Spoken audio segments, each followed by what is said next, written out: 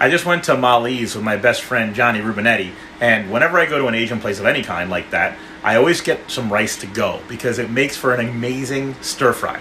My basic stir fry is amazingly simple. So here's my rice that I got from Mali's, and I always have an egg, and I always have soy sauce. In this case, I'm using tamari, which is like a soy sauce. It's made a little bit differently, so it has no wheat in the way they make it. They make it from miso paste instead of from soybeans, wheat, and other grains.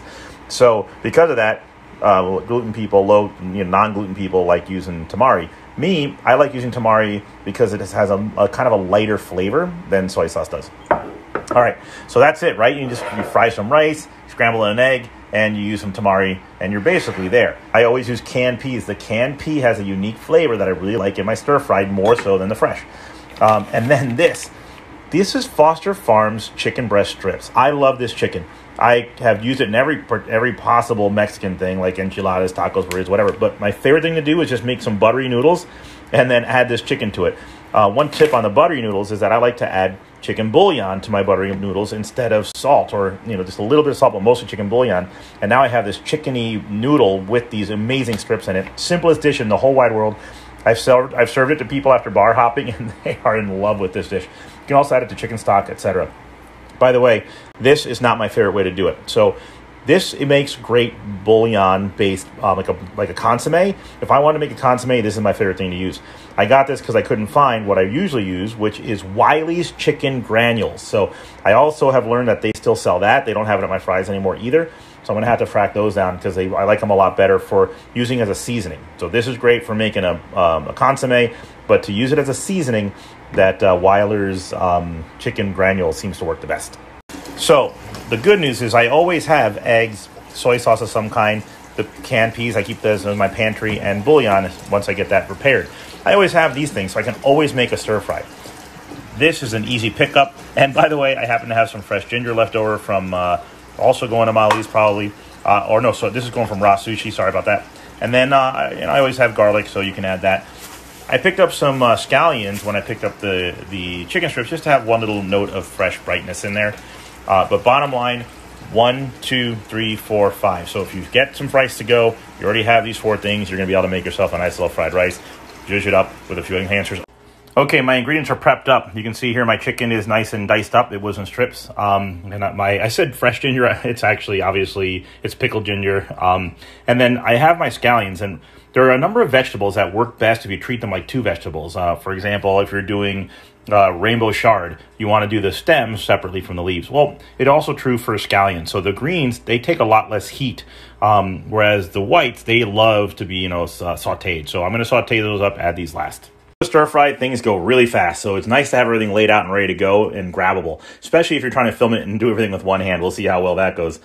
First in goes the oil. Then I'm going to saute up the scallions. Shortly after that, the ginger, the chicken, and then I like to add the garlic after the chicken's there because otherwise the garlic will scorch too quickly.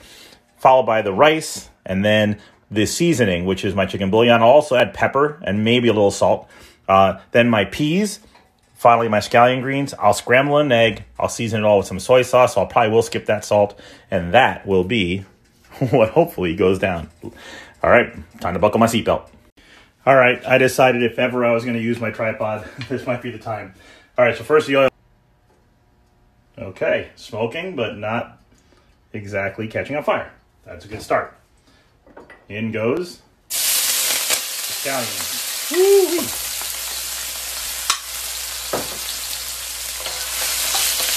Okay, now the ginger. You can see it's already burning. So cool.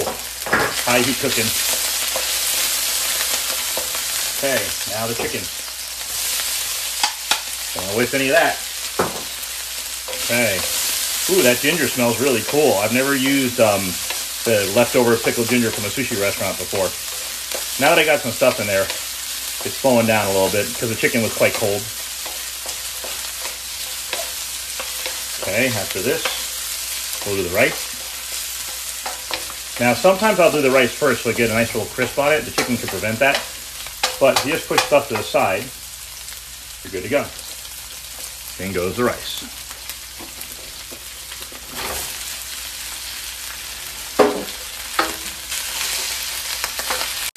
All right, I'm letting the rice get some texture on it there, and I'm hitting it with some pepper.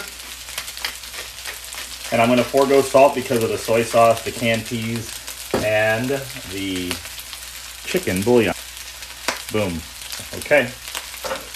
And no salt, but let's add a little bit of soy sauce now. We'll add some more later.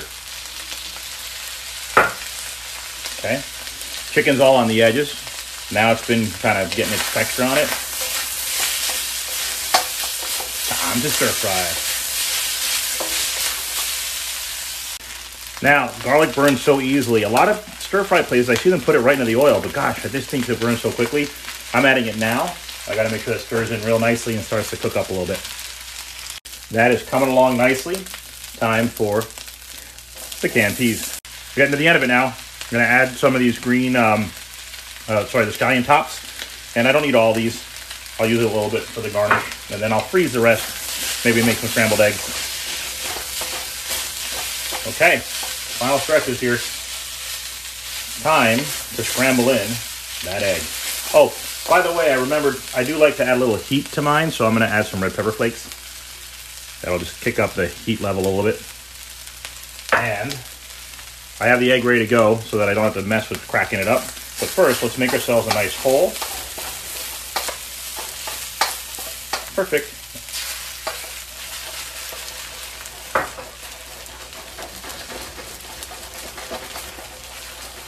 Sometimes I use 2 eggs. Today I chose 1. Maybe 2 would have been better.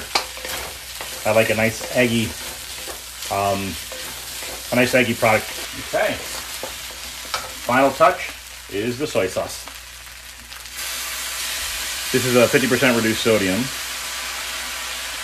I actually like the flavor. I did a blind taste test once where I had the light sodium and the regular, and everybody who participated felt that the light had a more soy-like taste, so it was kind of cool. Well, my friends, there is my finished product. My Malone homemade stir fry. Hopefully you saw how easy it was. And the next time you're at a Chinese restaurant, Thai food restaurant, anyone that gives you a big old bowl of rice, Indian restaurant. Oh, I've done it with basmati rice. Works great. It's a completely different flavor profile, but it's really fun. So here's to easy stir fries. The fresh scallion is a really nice touch. I don't usually do that, so it's kind of fun for me to have it. The bouillon, I still like it a lot. It's a little different, but it's good. The chicken is really the masterpiece. I just love this chicken that they make for me. So anyway, oh, ginger. I totally tasted ginger in this. I usually maybe use a ginger powder. Also, you can freeze ginger and then grate it, and it grates just as easily frozen as it does raw. So if you want, always have fresh ginger in your freezer. Just grate that in. Beautiful touch to this as well. Anyway, hope you guys try making your own stir fries and let me know if you do it.